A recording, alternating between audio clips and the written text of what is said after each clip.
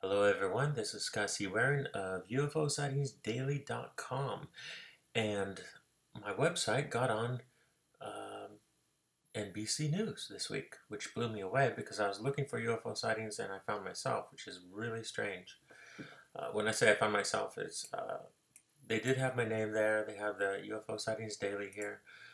Disclosed TV is here, but I don't think they found it. I think it was Street Cap 1 who found the anomaly on Mars. So full credit to Street Cap, hats off to him. Pretty amazing guy. So here's NBC News. There's also another news article about UFO sightings daily this week on the same thing, but this one is on San Francisco Gate newspaper. Okay, they come down here. They show many photos on Mars. They talk about the anomaly. They even talk about talking to NASA about this unusual thing. They mention me in it right here.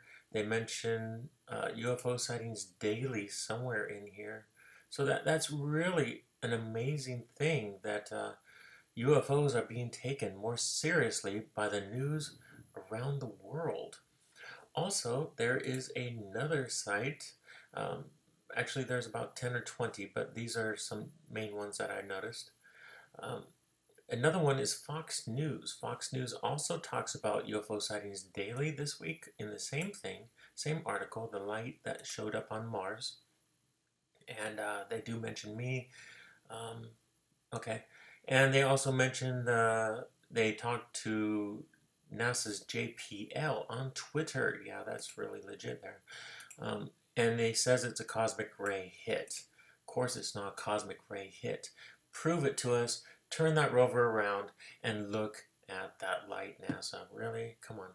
Anyway, I just wanted to record these three websites, Fox News and San Francisco Gate and NBC News. That's pretty amazing. Just for posterity, so people know that yes, UFO sightings daily has been taken seriously by a few intriguing sites, news sites. This is my website, UFOSightsDaily.com, and it's just absolutely wonderful that the news out there is taking this kind of information seriously for probably the first time ever.